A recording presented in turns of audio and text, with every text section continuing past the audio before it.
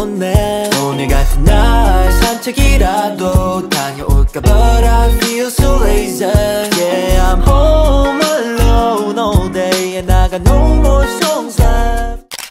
Hey guys, good morning. Welcome to our Korea day 2. It is December 28th. It's currently 8:40 in the morning, so we have a tour at the suburbs today. So we're going to Nami Island and Vivaldi Ski Park. I'm not quite sure if I'm saying it right. Basta snowy land. So I'm super duper excited. We rented a van by o'clock. So we're gonna be starting at 9 and hopefully umabot kami because we rented it for mga 9 hours and I think it takes around 2 hours to get to the island. So of course, first stop, we're having breakfast here at Tusum. We've been seeing this cafe all over Seoul, so we've been wanting to try it out, and sakto is just in front of our hotel. So dito na kami mag-breakfast. Light lang, siguro mga sandwiches kanyan. So mom is already ordering and we're also waiting for our other family members. So yeah, I'll update you guys once breakfast is done.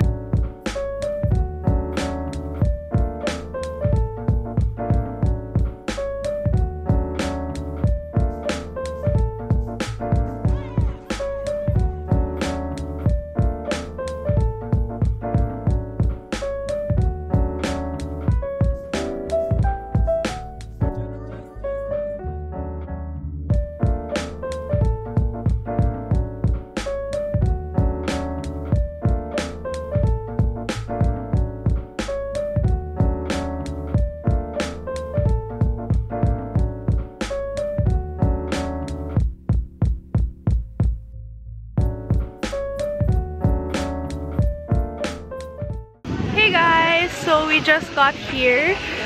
We're at the ferry station. We're heading to Nami Island and we already got our tickets.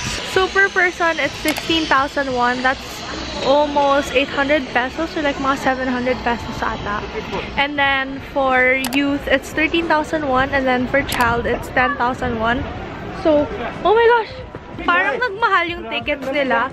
Kasi before, super mura lang namin nakuha yung ferry tickets ni mom.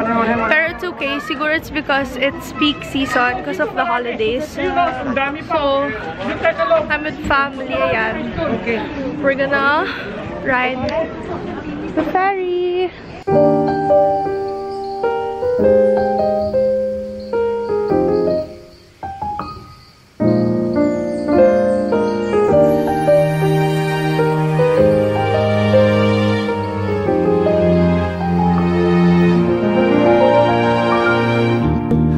I could be your solace. Maybe I could be something more. Well, baby, it's always summertime. When I'm with you, that's not a lie. Well, maybe you could be my solace. Only my two 날 위로해. 내 심장이 막 두근두근 터질 것 같아. 눈이 마주칠 때면 미쳐가. 매일 밤 가슴이 터질 때다. 너도 날 똑같이 사랑해줄래. 네가 돌아볼 때마다 고백 연습하는 나. I just wanna make you mine until the end.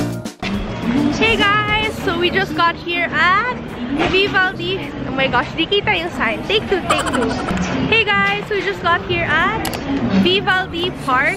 So, we're with the whole family. Gagawin sana namin yung sleigh, which is a snowy land. Here din naman, kasi di naman kami marunong mag-ski. Pero, it closes at 6 PM and waiting time is 1 hour. 5:30 na, so hindi na kami aabot. And grabe guys, sobrang lamig kasi top of the mountain to. Super duper freezing right now. So para hindi masayang yung punta namin, we'll just go up and have some coffee, drinks para makapicture lang. Hindi na kami pumunta dun sa frozen na waterfall because hindi na dinabot sa time. We spent too much time in Nami Island, so yeah, we just really tried to handle this pero hindi din pala abot. But anyways, it's okay. Let's see na lang what else we can do here. So this is how it looks like. Wow, it's so nice.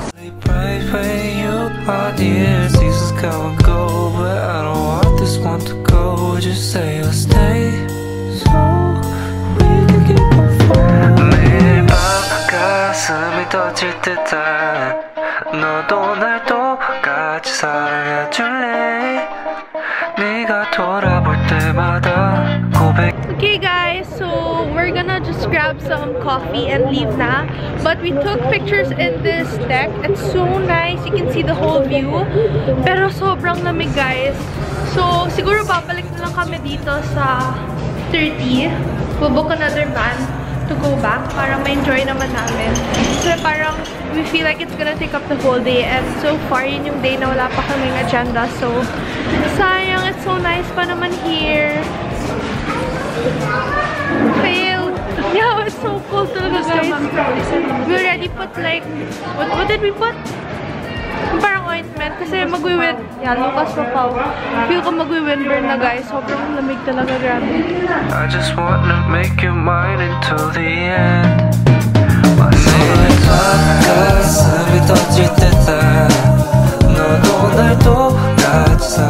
Hey guys, welcome to Korea Day 3. Today is December 29. It's currently 9:46 in the morning. So I'm here at the van we rented, but I'm staying at the car right now and waiting for my family because Kaylee's not feeling well. She has really bad colds. So nagnap muna siya, samahan ko muna siya. And I think our next stop would either be the palace or the Bukchon village. I'll update you. But yeah, I just wanted to start today's vlog. And as mentioned, we're gonna be going around Seoul. So we're also planning to have lunch at Gwangjang Market. So di namin siya napuntahan last trip, so we're so excited. And we're also planning to go back to Seoul Tower. Yung last visit namin, wala ko masyadong pictures. So hopefully this trip, maka-picture tayo more. So yeah, that's your plan for today.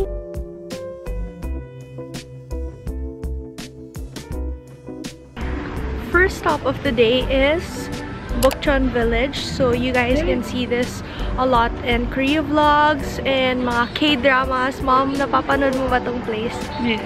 Yeah. So it's a bit cold today. What's the temperature? Negative 6. So, ayan, mahabol si auntie. So actually, half of her family already went to this place. We just waited in the car kasi si Shobe, she's not feeling well, so we had to look after her. So now, it's our turn naman to go around. It's my first time here. So there's a bunch of souvenir shops and then mga hanbok rentals. They even have a self-photo studio here.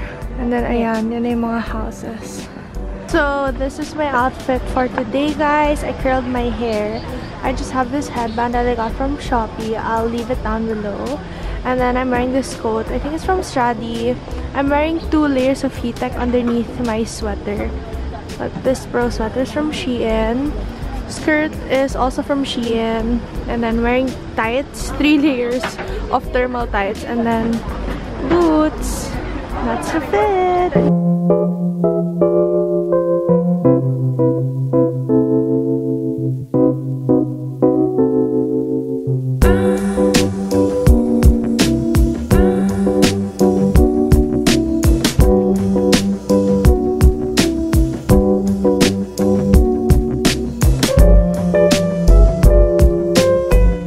Look, found this keychain. It's a set of 8. It's around 300 pesos lang. Cute for pasalubong. They also have these hanbok keychains. Meron mga nail cutter. Ito pang ref magnet. So cute. Super daming souvenirs. So we're at this hanbok rental shop. And Kaylee's getting ready. So she feels much better now. So magpipicture siya sa labas. And kaming buong family, siguro sa New Year na lang namin ito gagawin. Because we wanna sulit our time touring the city. Kasi it may take some time eh. So si Shobe na lang muna. Dito siya magpipicture sa place na to. And then our other family, she's in the van.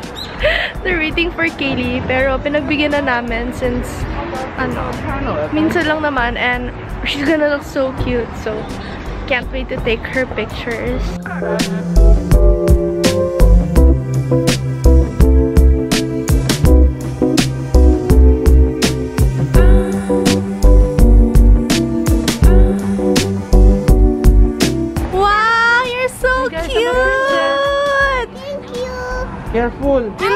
so cute. You look like a princess. Oh, don't move. Smile lang. So, kuya, alis yung bag mo. It's time for lunch. So we're heading to Gwangjang Market. So they have a lot of like street food, finger food, mga tteokbokki, mga parang pancakes, and odeng. So I'm so excited. Super duper favorite ko yung odeng and tteokbokki. So that's fish cake and rice cake. And ayan, we're just waiting for the family to go down the car. So pag big group talaga, it really takes time every destination na pupuntahan nyo. Pero ito lang yung market. And in fairness guys, kahit naka-skirt ako today, kaya naman siya. Pero kailangan 3 layer of thermal. And I'm kind of pissed because I left my gloves. But it's okay because we have our best friend for this trip. Mga heat pack. Nabibili lang to sa Olive Young convenience store. Si Auntie na dyan pala.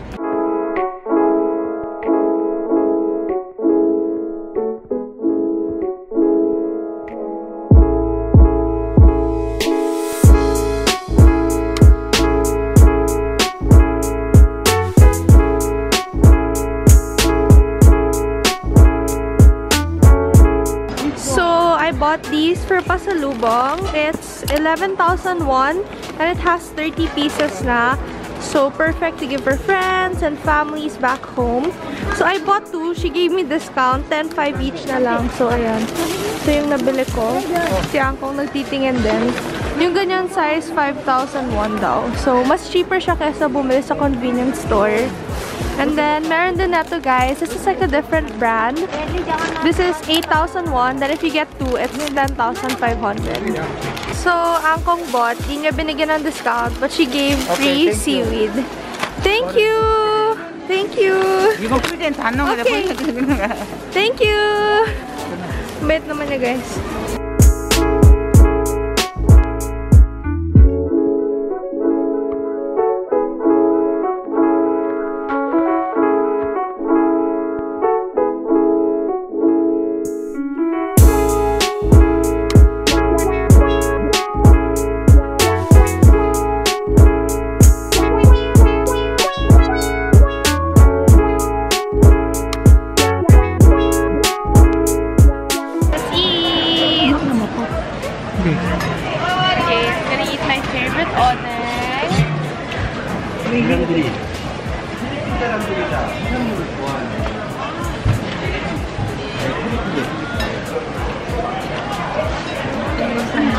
Tteokbokki.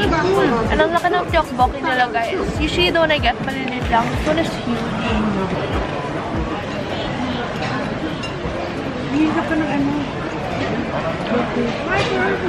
It's not that spicy but it's good. You want?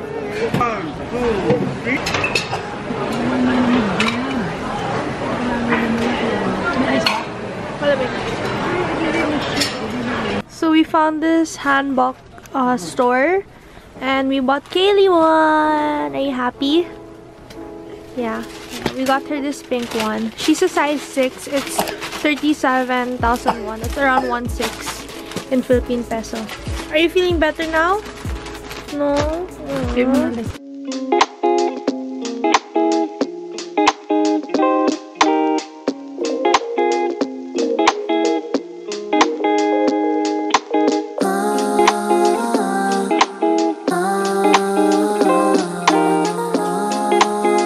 Time check, it is now 1:56 and we're here at Namsan Tower. So for the cable ride around trip, it took us around a few minutes lang. Medyo mahabang pila kasi madaming tao. But if you guys are curious how much we paid, if there's a senior PWD, around 10,500 won, tapos kami mga 12,000 something. So yeah, we're here right now taking pictures ng mga love locks. Tapos may mga cute na decor dyan. Ayan, so cute. Si Mom and Shobe nasa hotel because Shobe is really not feeling well. So we dropped them off na so that Shobe can rest and game na siya ulit umikot-ikot tomorrow. And then si Angkong nasa van lang kasi di niya kaya yung lamig. So it's just me, Auntie, Mommy, Uncle Jordan, and Uncle Mike. And Che. Ayan.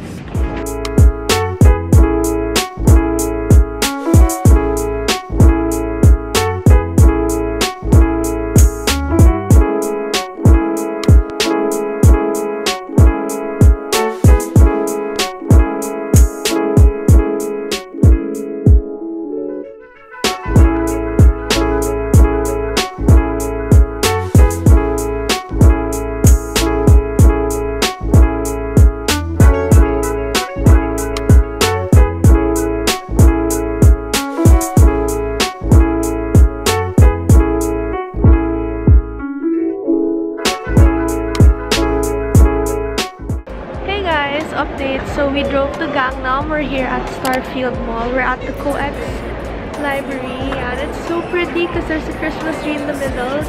And ang ganda ng lighting. So, daming tao. We're at the second floor. It's my first time here sa second floor.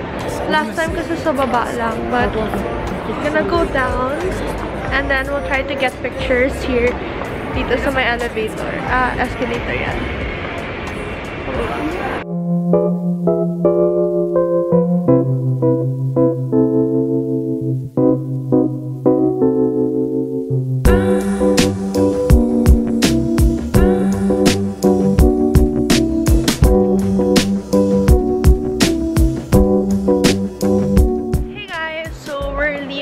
Starfield COEX Mall.